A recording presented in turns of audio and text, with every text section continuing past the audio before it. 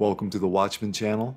This channel is all about world news and Bible prophecy, pointing to the soon return of our Lord and Savior, Jesus Christ. I am asking that if you can, to please help to financially support this ministry. If you feel led to pledge any amount of money, it would be extremely helpful and greatly appreciated. There is a PayPal link in the description box and in my pinned comment below. You can also donate using Cash App. My cash tag is $Watchman 1963. Thank you all so much for your prayers and support. God bless. I did not want Jesus to be my God. I never even thought that he would be. Jesus was a cuss word, and Yeshua was his name. I go to sleep one night, and I hear my mother waking me up and saying, Liat, kumi, kumi, Yeshua or Mashiach. She says, wake up, Yeshua is the Messiah. Hi, my name is Liat. I was born and raised in a suburb of Tel Aviv, in Bat Yam. Right after I finished my military service, I decided to travel to the United States. And then I met my husband, who was not Jewish, but it didn't matter to me. There was a connection. We both were seeking God. Everybody in the family was worried, how are you going to raise kids? And where you're Jewish and he's Christian. But I was very stubborn, and I was convinced that you can do it in a spiritual way, where we just both respect each other's holidays and each other's practices and all that. He really respected, my choice to seek my spiritual roots and to understand them. Our son was turning 13, and I really wanted him to be bar mitzvah. So the only place that let us have his bar mitzvah was an Orthodox Jewish organization. They were so sweet and they were so welcoming, and I thought maybe that's what I need to do. I need to become more like an Orthodox Jew, because they seem to know what they're doing. They know how to pray. They know God. The kids would go Sunday to church and Saturday to Orthodox synagogue. I started to realize at some point toward the end of this experience, there were some things that were strange. Well, first of all, I had a conversation with the head rabbis, and he told me that I have to divorce my husband. And I had a beautiful marriage. Besides this religion issue that was growing bigger and bigger as a monster in our family, we had love for each other, and we were raising children. And I didn't want to divorce him. Other boys, when they go out to read from the Torah, they would call out their names like Shimon, the son of Abraham. And when my boys would go up to the Torah, they would say,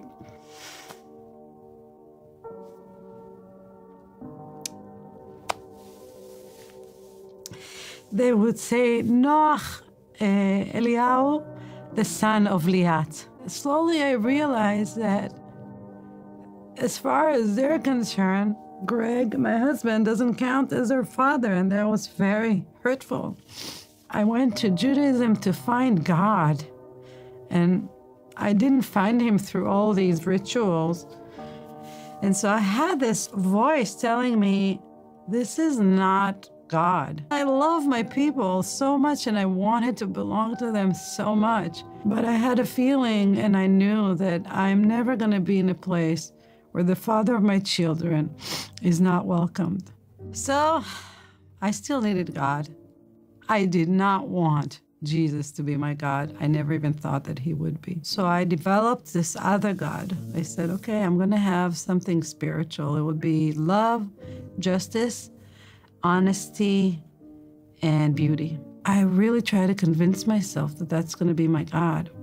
And something in me in my life was breaking while my husband is really starting to develop this big faith in Jesus. He comes to me and he tells me, Liat, I believe in the same God that you do.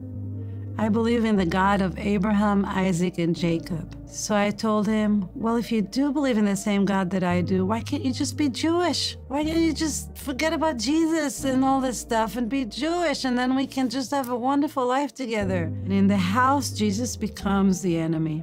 Every book that he buys or he reads, if I see it, I turn it around or I stuff it in a drawer. He starts hiding it. he's learning and reading in secret. Here I am. I'm saying the father of my children is not going to be rejected. I am starting to reject him. I'm rejecting him. I'm hitting a place where I'm working really hard to be good, but I'm realizing that I'm really not good at all. That God that I invented is not saving me. I need someone to save me from this, and I don't know how. And I'm breaking down. I go to sleep one night, and I hear my mother waking me up and saying, Liat, kumi, kumi, Yeshua or Mashiach.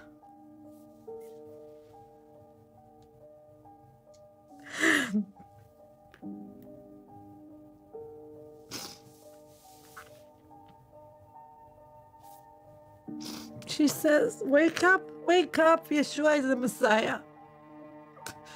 That morning I woke up, something changed me. That was not a dream. I know it was not a dream because, first of all, I didn't know who Yeshua was. I never heard that name.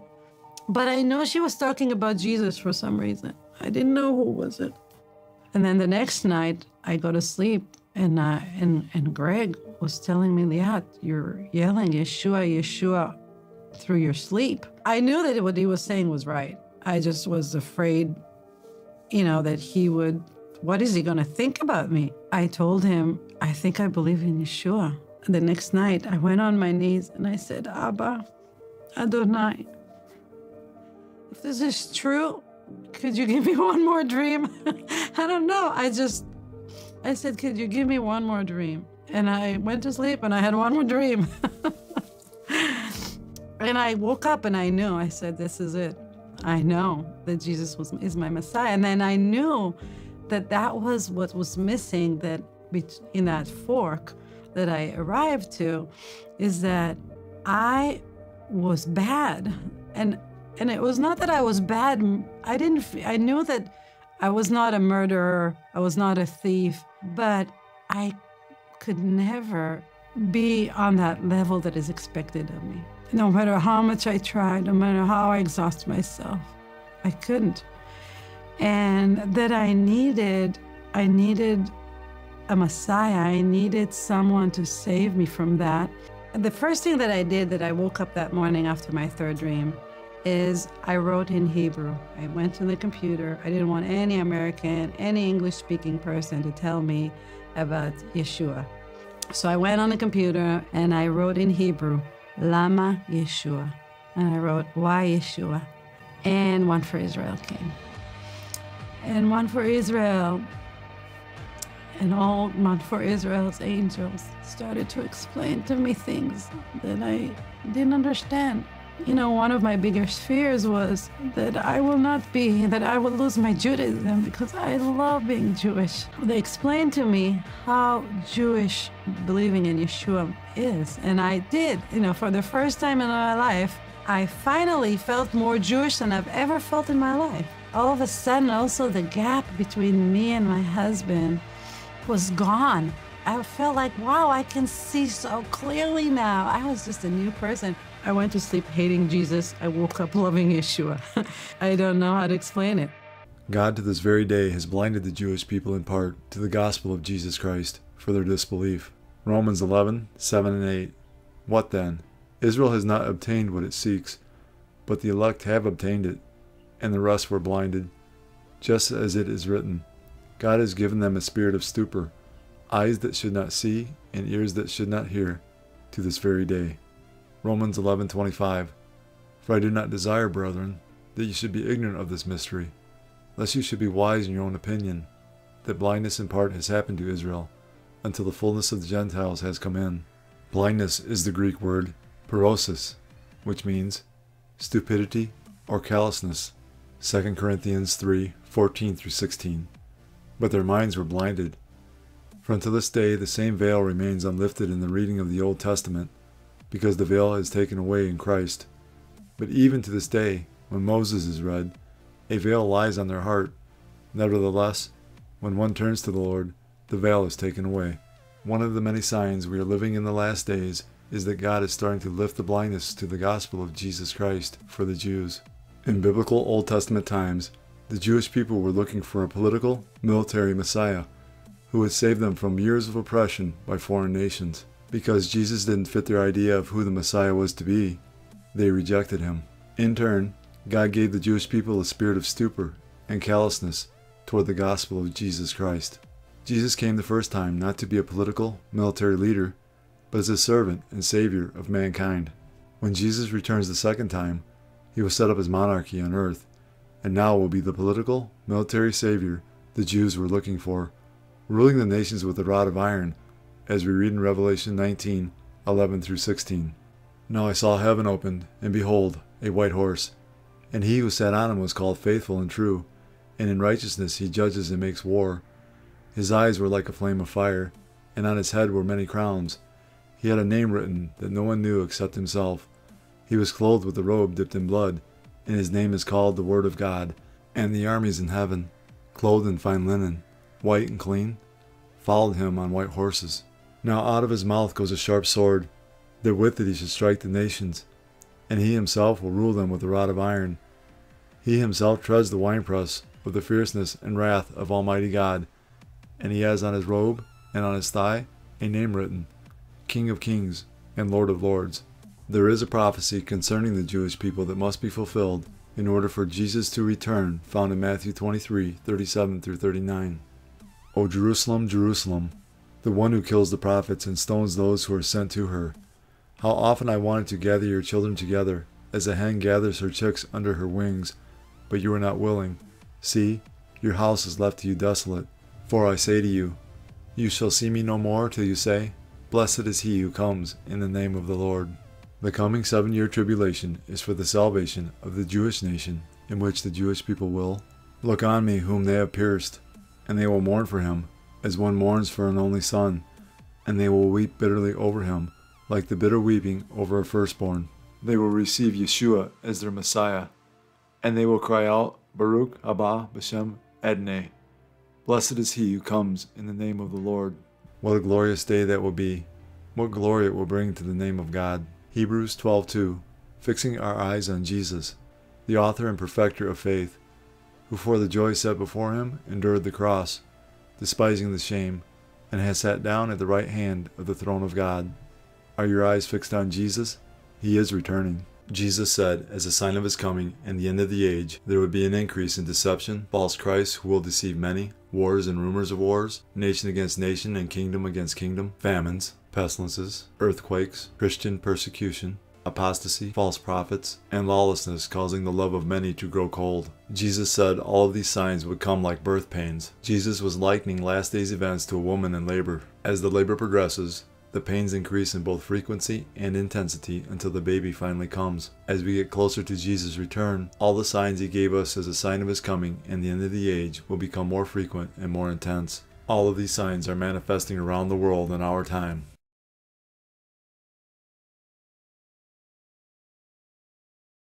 Second Corinthians chapter 8, verses 7-15 from the Inclusive Bible Translation.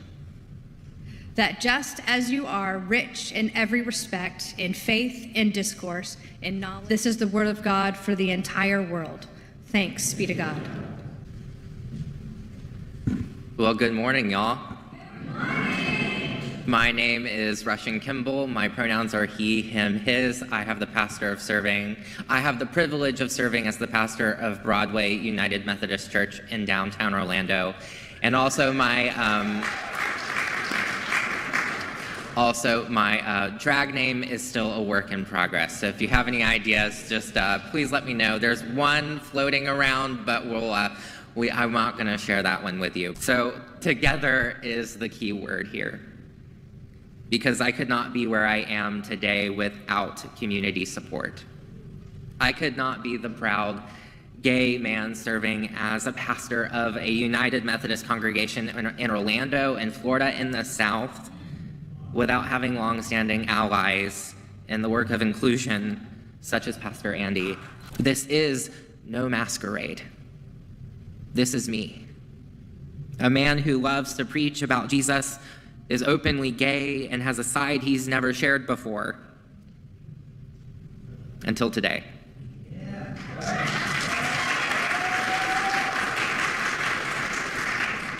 as a sign of his coming and the end of the age. Jesus said there would be a falling away from the Christian faith, and false teachers would rise up, as we read in Matthew 24:10 and 11. And then many will fall away and betray one another and hate one another, and many false prophets will arise and lead many astray. The Bible tells us these false prophets will twist God's word, as we read in 2 Peter 3:15 and 16.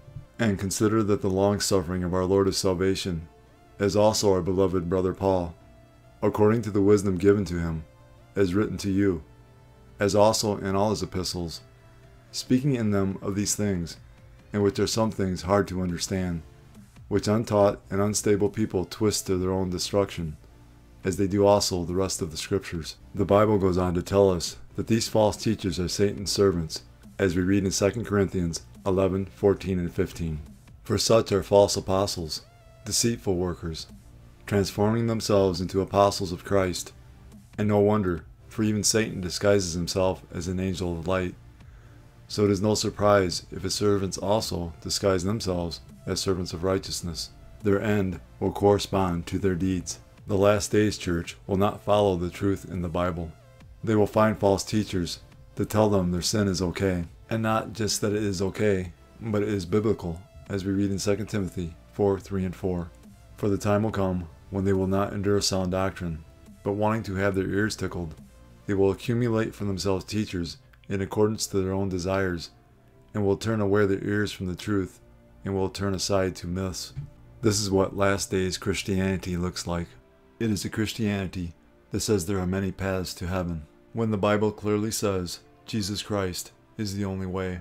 It is a Christianity that approves of homosexuality, fornication. If you are having sex, and you are not married, it's not called dating, it's called fornication. And abortion, even though God says these things are sin. It is a Christianity that in its church services look just like the world. Jesus goes on to tell us the last days church will be such a worldly, Christ-rejecting church that he has been thrown out, as we read in Revelation 3:14 through 22. And to the angel of the church of the Laodiceans write, These things says the Amen, the faithful and true witness, the beginning of the creation of God. I know your works, that you are neither cold nor hot. I could wish you were cold or hot. So then, because you are lukewarm and neither cold nor hot, I will vomit you out of my mouth. Because you say, I am rich, have become wealthy, and have need of nothing, and do not know that you are wretched, miserable, poor, blind, and naked.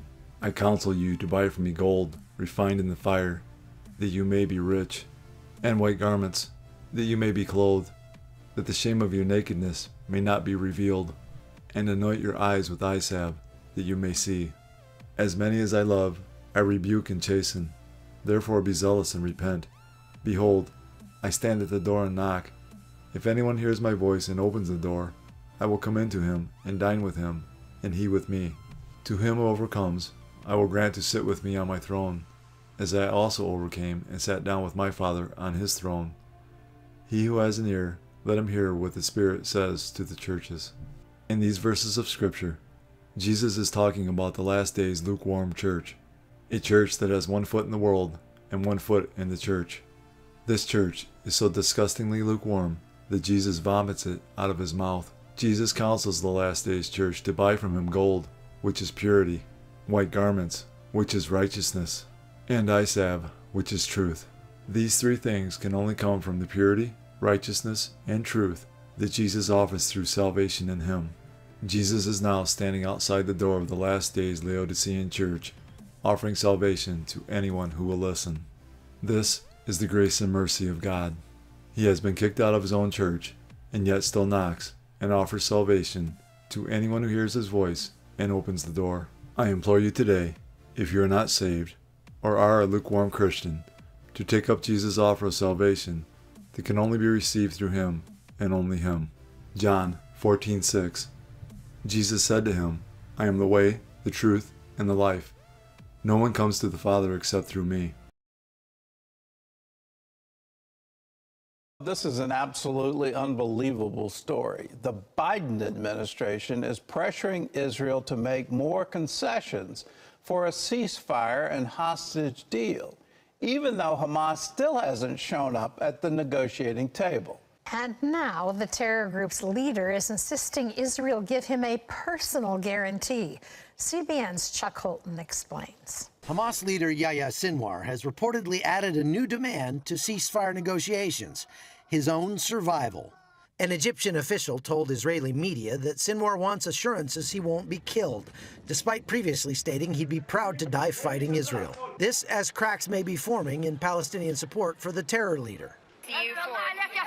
On Tuesday, a Gazan woman interrupted a live Al Jazeera English broadcast shouting, "May Allah curse you, Sinwar and Hamas." She was immediately hauled away by an unidentified man. Meanwhile, Israeli Prime Minister Benjamin Netanyahu insists on maintaining an IDF presence along the Philadelphia corridor at the Gaza-Egypt border. In a phone call Wednesday, President Biden reportedly pressuring Netanyahu to soften his stance to help get a ceasefire deal. But with the IDF having found and destroyed 150 tunnels there, Israel believes it must guard the corridor to permanently end Hamas threats. We are prepared for any scenario, both in defense and attack. Tehran claims that their delay in this massive response that they've promised for the killing of Ismail Haniyeh is part of their strategy for punishing Israel, but Israelis remain largely unfazed. The delay in Iran's execution of this attack has caused a lot of Israelis to just engage in a sort of cautious optimism that perhaps the attack won't be coming at all. Nevertheless, some are continuing to prepare while others are just going about their daily lives. As Israel deals with the aftermath of the October 7 attacks and still faces threats on all sides, the United Nations takes little notice. Israeli Ambassador Gilad Erdan criticized a new UN exhibit that highlights global victims of terror, but omits any mention of Israeli Jews or the October 7th attack. There's not a single mention of any attack carried out by Palestinians against Israelis. We are about to mark 1 year since the massacre and the largest terrorist attack against Jews and Israelis since the Holocaust. Yet the UN does not think it needs to be displayed on its walls. What the world doesn't understand is that this is a spiritual war fought in the physical realm. Ephesians 6:12. For we do not wrestle against flesh and blood, but against principalities, against powers, against the rulers of the darkness of this age, against spiritual hosts of wickedness in the heavenly places. Satan hates the Jews with a passion. He hates them because God provided both the Bible and the Messiah through them. He hates them because God called them to be His chosen people. He hates them because God has promised to save a remnant of them. He hates them because God loves them. Satan works overtime to plant seeds of hatred in people's hearts toward the Jews. He is determined to destroy every Jew on planet Earth so that God cannot keep His promise to save a great remnant. He tried to annihilate them in the Holocaust. He failed. He will try to destroy them once again during the last half of the tribulation.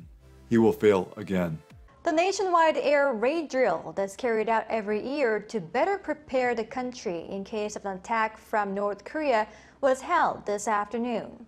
Air raid sirens blared across the country at 2 p.m. on Thursday as South Korea held its annual air raid drill. During the 20-minute drill that was carried out to raise public awareness of emergency response measures, pedestrians on the street were required to move to designated shelters or nearby underground spaces. Traffic was blocked in some areas, including downtown Seoul, as drivers were instructed to pull to the side of the road while traffic lights remained on red for 5 minutes to allow passengers and vehicles to safely evacuate. There are about 17,000 shelters across the country, installed in places such as apartment basements and subway stations. Also during the 20-minute drill, the country's Air Force carried out a training exercise, simulating an attack involving an enemy fighter jet. F-15K, F-A-50, and T-50 fighters took part. Thursday's drill was carried out on the last day of the 4-day Ulchi Civil Defense exercises, held alongside the ongoing Ulchi Freedom Shield drills, which South Korean and U.S. troops began on Monday to boost joint readiness against threats from North Korea. During this week's civil defense drills, the Defense Ministry said it held a meeting to discuss the nation's response measures in case of a nuclear attack from North Korea. In the meeting that involved the military and 11 different government agencies, They reviewed the country's defense posture against a possible nuclear attack and discussed detailed plans to support chemical, biological, radiological, and medical units. Meanwhile, military officials from Seoul and Washington have been watching closely for a potential provocation from North Korea, as Pyongyang has been strongly criticizing the Ulji Freedom Shield combined exercises, calling them a rehearsal for an invasion. Breaking news from overseas, Ukraine launching new drone attacks inside Russia as troops push deeper into Putin's territory. Another night of drone strikes inside Russia and Ukrainian troops advancing on the ground. And I think they don't want to so much march on Moscow, but they do want to instill fear and discontent from the borders to the very heart of power at the Kremlin. Overnight, Ukraine launching more drone attacks on military sites and fuel depots deep into Russia. Video verified by ABC News showing smoke rising from one airfield hundreds of miles from the border. And a fuel storage site hit by drones 5 days ago, still burning today. Meanwhile, Ukraine releasing more images of attacks into Russia's Kursk region. Its troops still pushing their shock offensive. It's chaos right now. I spoke with an American fighter in an exclusive interview, just returned from the battlefield inside Russia. Why would an American want to go into Russia illegally? We're here to help. We're here to try to end authoritarianism. Photos like these, the stars and stripes on Russian soil, will likely outrage the Kremlin. The American says he was there advising a sniper team. Talk me through that first moment when you crossed over the border from Ukraine to Russia. What was it like? The energy on the Ukrainian side and the lack of energy, the vacuum on the Russian side. There's no heart in the Russian Empire. We're not naming the US Air Force veteran over his concerns of retaliation, but have verified his identity and these photos he said he took inside Russia. One final thing I think we've got to keep in mind is that although it's going well for Ukraine there, it's not going well here. Russia is advancing. Military sources telling ABC News this morning that Ukraine is low on troops, ammunition and equipment. It seems as though we are on the verge of World War III. Jesus told us in the last days there would be war between the nations. Are we seeing the stage setting taking place to fulfill this prophecy? If so, then we're close to the time Jesus refers to as the worst time in the history of the world, as we read in Matthew 24:21. For then there will be great tribulation, such as has not been since the beginning of the world until this time, no, nor ever shall be. If we are that close to the tribulation, then the world is about to see war the likes of this planet has never seen before. The book of Revelation tells us when Jesus breaks the first seal, the Antichrist will be unleashed. When Jesus breaks the second seal, war will be unleashed. Resulting from these wars will be famine, pestilence, and death as Jesus breaks the third and fourth seals. The Bible tells us 25% of the population of the earth will be killed at this time, as we read in Revelation 6:8. So I looked, and behold, a pale horse, and the name of him who sat on it was Death, and Hades followed with him, and power was given to them over a fourth of the earth, to kill with sword, with hunger, with death, and by the beasts of the earth. The population of the world is roughly 8 billion. Meaning 2 billion people will die during this time. The remaining 17 judgments of God include devastating earthquakes, cosmic disturbances, scorching heat, meteors, 100-pound hailstones, volcanic eruptions, loathsome sores on those who take the mark of the beast, the seas, rivers, and springs of water turn to blood, demons torturing mankind, and a 200 million strong demonic army who will kill another third of mankind, bringing the total to 4 billion. The signs of Jesus' soon return are so strong now, and the evidence is so clear, that any person willing to accept the truth can see that the end of the world, as we know it, is near. For God so loved the world, that he gave his only begotten Son, that whoever believes in him should not perish, but have everlasting life. For all have sinned, and fall short of the glory of God. But God demonstrates his own love toward us, in that while we were still sinners, Christ died for us. For the wages of sin is death, but the gift of God is eternal life in Christ Jesus our Lord, that if you confess with your mouth the Lord Jesus and believe in your heart that God has raised him from the dead, you will be saved. These are the ABCs of salvation. A. Admit that you're a sinner. B. Believe in your heart that Jesus Christ died for your sins, was buried, and God raised him from the dead. C. Call upon the name of the Lord, and you will be saved. Jesus paid the price for mankind's sin. He has provided a way to spend eternity with him and the Father. All you have to do is believe in the Lord Jesus, and you will be saved. God has already done all the work. All you must do is receive, in faith, the salvation God offers Fully trust in Jesus alone as the payment for your sins. Believe in Him, and you will not perish. God is offering you salvation as a gift. All you have to do is accept it. Jesus is the only way of salvation. That being said, we must repent of our sins. While repentance is not a work that earns salvation, repentance unto salvation does result in works. It is impossible to truly and fully change your mind without that causing a change in action. In the Bible, repentance results in a change in behavior. Repentance, properly defined, is necessary for salvation. One day, Jesus is coming. You may be at church. You may be at work. You may be asleep. God grant that you will be ready when He makes His personal appearance. My God, what if His appearance occurs on a Sunday morning? My prophetic word to you this morning is get ready! Get ready!